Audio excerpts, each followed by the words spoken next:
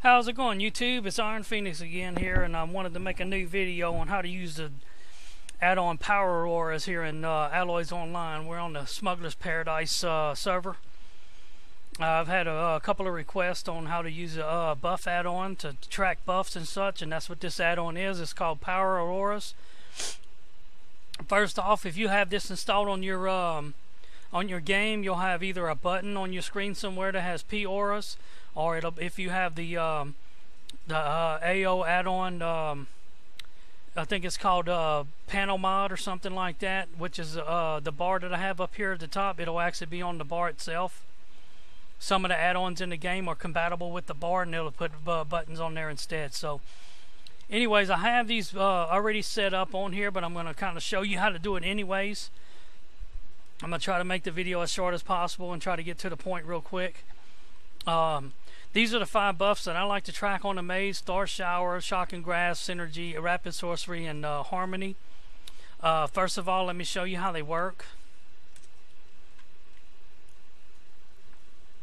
You'll see that I have 4 of the buffs up,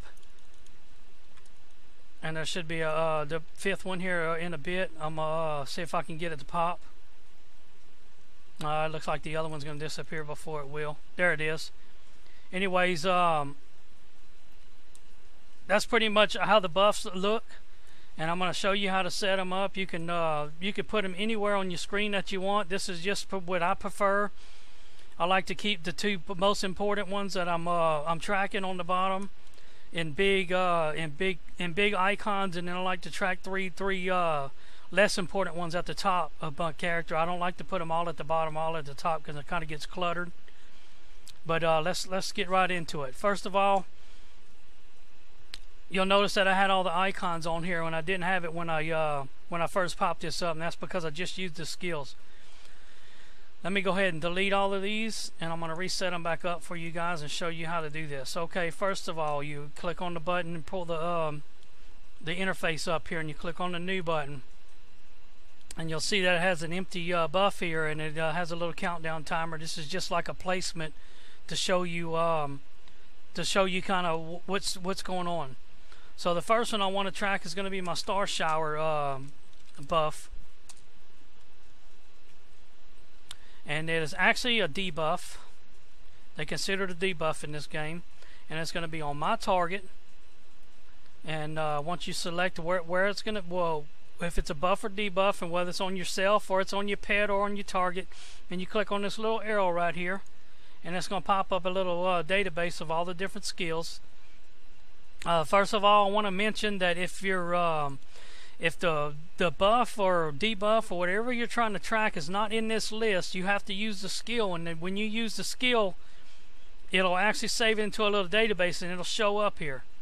So just use all the different skills that you want to track first before you even start using this, and then it'll have it all in the little database. So the first one I want is going to be Star Shower. It's down here on the list, but you can always just search for it if you want to get it real quick. And then I'm going to hit my Star Shower here. And this next screen, you can change any of the settings here if you wish to do so. There's a lot of different settings you can change, but I don't mess with any of this. I'll go to the next screen. And I don't have any buffs that go longer than about 30 seconds or so. So there's really no reason for me to have the minutes on, which you'll see here with the 0. So I delete the minutes off and make it just seconds and milliseconds. You can actually take the milliseconds off if you want. Just delete the F here, and it'll be just seconds. But I like to leave the milliseconds on there just so I can be a little bit more precise on when I know exactly when it's going to go off. And then your X and Y axis is going to change where the position is of the buff on your screen. You'll notice that once I typed in Star Shower, I now have the Star Shower icon on here. So X is going to change the position from left to right, and Y will change the position from up and down. So I already know exactly where I want to have these on my screen, so I'm going to go ahead and do that now. You might have to play around with it to figure out exactly where you want to put them and what size you want to use. But I like my Star Shower to be at 738. and 700 for the y-axis, and then I also like it to be bigger than 50, so I set it to 75 by 75. And then once you set it the way you want it, you can also change the opacity if you want. I believe that's how it's pronounced. Depending on how much transparency you want, if you want it to not show all the way. I like to run mine at 1. I don't mess with that. And then when you get it the way you want it, you just hit the save button here. The next buff I want to track is going to be Shock and Grasp.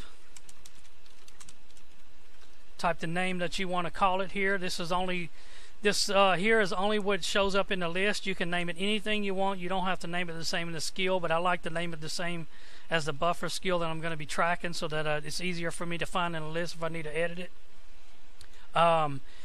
Shocking Grasp, I believe, is also a debuff, and it's going to be on the target. And we're going to search for it here. Shocking. Right here at the top. Select it. Go to the next one. Next one. I'm going to delete the minutes off again. And then I like my Shocking Grasp to be right beside my Starshire, right here underneath my character on the right hand side, which happens to be at 828 by 700. And I want it to be 75 also. 75 by 75, and at the regular no transparency at all. And then I hit the save button. And just to demonstrate it real quick, I'll show you guys what it looks like. My Starshire there, and then the Shocking Grasp.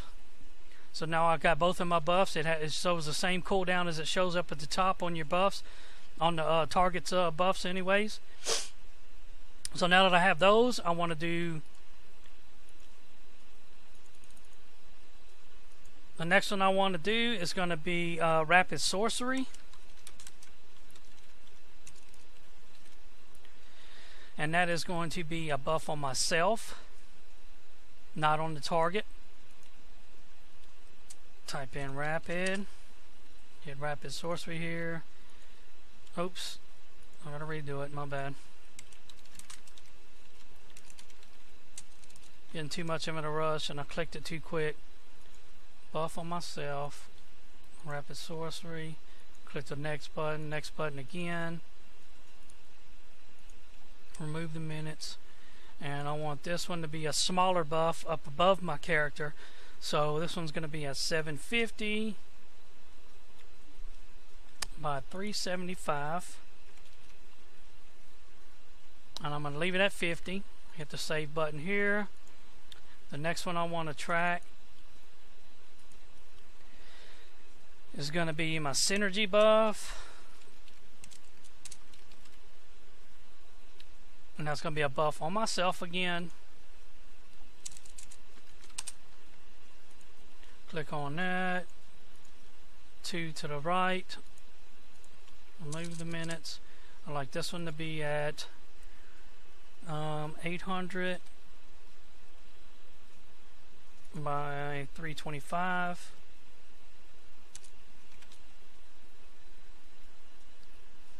Hit the save, and then the last one I like to track is going to be Harmony, which is another buff that I get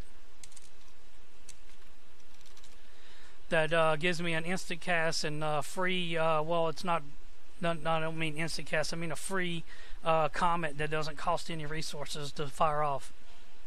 And that is also going to be buff on me. Click on Harmony, 2 to the right. Move the seconds again.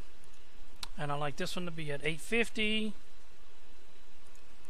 by 375.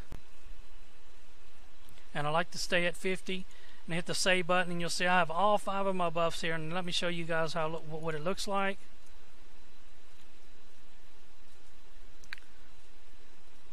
There you go. And I should get the free resource Harmony here in a bit.